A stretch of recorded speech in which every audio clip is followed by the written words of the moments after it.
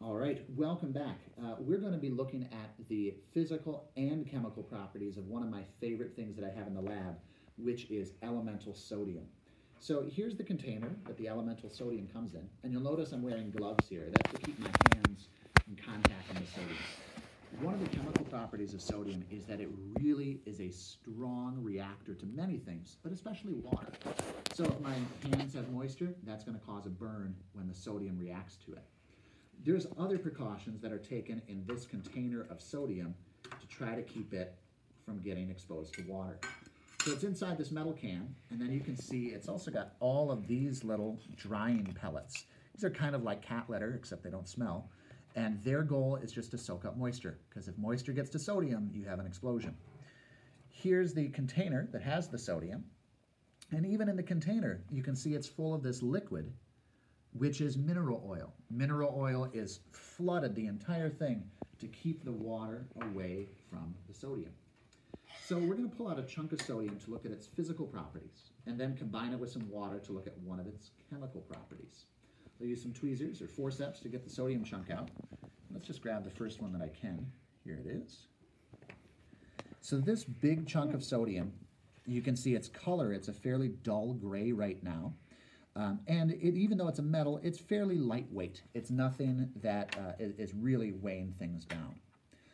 One of the interesting parts with sodium, we know that metals are shiny when they're polished. So even though this is very dull, if you look, I'm going to cut right here. If you look when I make a cut, we're going to get a very shiny section of sodium. I'm going to cut off a little bit larger chunk too. And I'm cutting this just with a regular scalpel. Even though it's metal, it's much softer than most of the other metals we're used to experiencing. So with our sodium chunks, we can see the shiny bits where it's been cut. I certainly don't need this much sodium, so I'm going to take this and put it back into the container for next year. And let's examine these two bits. So we've looked at some of the physical properties of sodium, especially the size-independent ones, like its color, its shape, and its texture.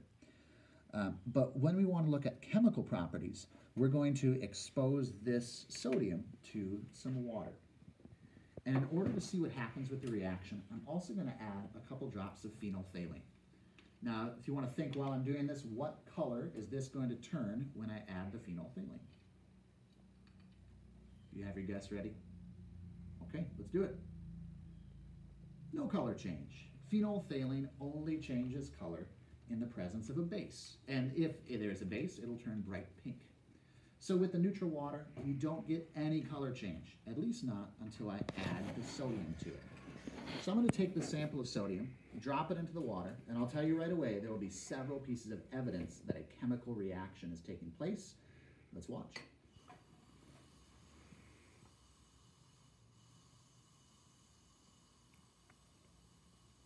So as the reaction kind of winds down, we can see the gas coming off of here is evidence of a chemical reaction. This smoke is hydrogen gas.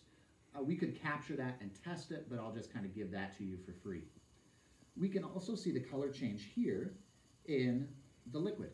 That phenolphthalein shows us that there's an indicator of a base being present. So we add the sodium to the water and we make sodium hydroxide, which was the strongest of the bases that we looked at with red cabbage juice. There we go. Now it's all done. Now, that's a fun reaction by itself, but I think we can make this a little bit more exciting. For one thing, we're going to make more sodium in the second sample by using a larger sample, and we're going to add it to a beaker with red cabbage juice instead of the plain water and phenolphthalein. So when we get a base, this red cabbage juice should change color. And hopefully you remember it would change to more of a greenish or yellowish color. To get the full spectrum though, we're actually going to add this sodium and water not just to regular water, but to water with a little bit of acid. This way we're going to go through the entire spectrum of the reaction with our red cabbage juice.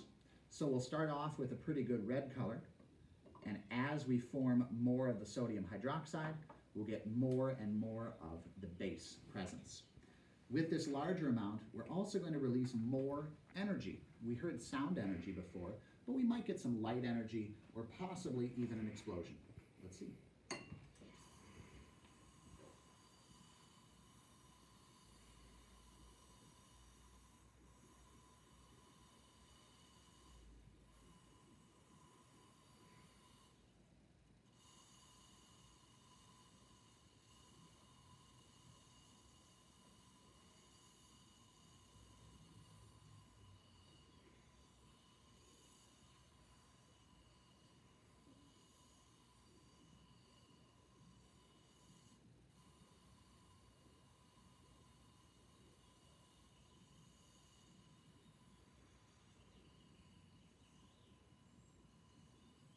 So it looks like no explosion that time. I'll link you to a couple videos of other people who have put in a much larger chunk to get an explosion.